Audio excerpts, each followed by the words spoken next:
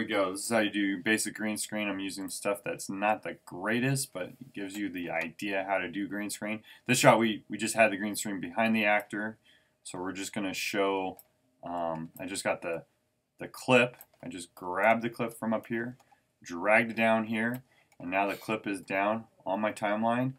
But this wasn't set up to film the green screen. I would have done better lighting, but here you go. This is how you do it. So we have our character that we want to do green screen on. Then we're going to go get our title we want, a background title. Or maybe we want a picture. Let's go get a picture. I'm going to get like these clouds real quick. And I'm going to lay it. The key is to lay them underneath like this here. If you look down to the bottom left, this clip here, this thing with all the numbers in it, that's him. And then this clip here, the clouds, you see, is underneath him. That's the key thing. We need that underneath.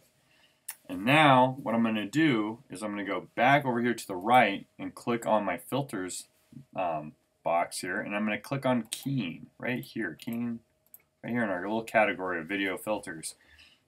And then right here I'm going to grab keyer. You can double click on keyer too as well, but you have to make sure the key thing in keying, is to click your clip right here, this guy right here.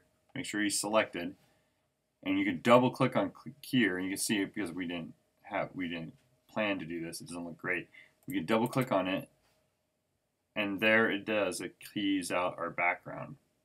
Or we can just, like, if you're one of those click and drag people, you just click and drag it over to and put it right in that box. Put it right in this box that you want it. You just apply the filter to what you want to put the filter on. Basically, you apply it to it. And then what you can do is there's all these other little functions you can do, but I'm not going to go through that.